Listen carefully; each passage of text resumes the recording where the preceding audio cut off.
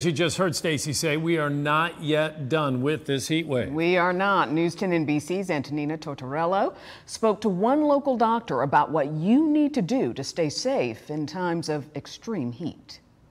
On a hot day like today, everyone's #1 priority is just trying to stay cool. Dr. Daniel Shand has seen what happens if you don't. So for moderate illness, it can be things like headache, dizziness, or lightheadedness. And then for the more severe, it's very high body temperatures and changes in mental status, even to the point of unresponsiveness. He says the best way to avoid this is by staying out of the heat. Whether that's shade or, more ideally, a place that is climate controlled, air conditioned. Now, behind me is one of the many cooling centers here in Rochester that have become increasingly popular to use on days like today.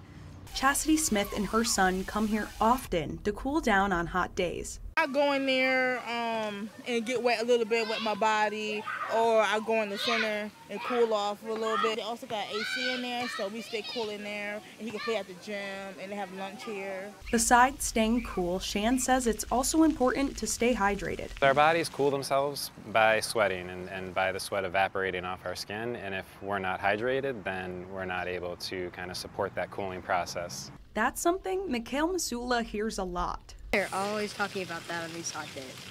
Just like always drink. Like we even have like 5 water bottles in our stroller full of ice water. So just stay hydrated.